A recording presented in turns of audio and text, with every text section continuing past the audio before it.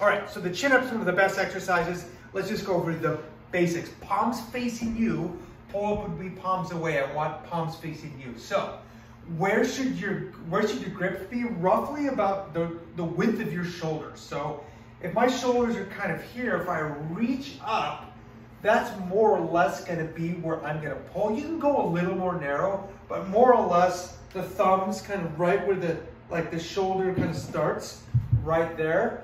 And you want to start from a fairly straight arm angle.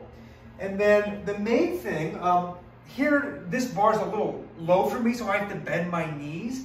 But the main thing is to keep your abs tight and to keep your legs fairly tight. I can't do that in this video because I have to bend my knees, but I will keep my legs as tight as I can.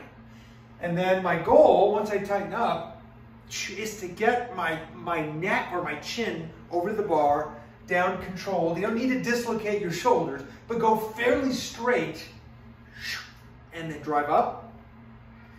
And if that's not possible, I want you to use a jump stretch band. You would do the same thing. You would just wrap it around the knee, but the technique's the same. Control it, exhale as you come up, and try to really create as much abdominal tension as possible.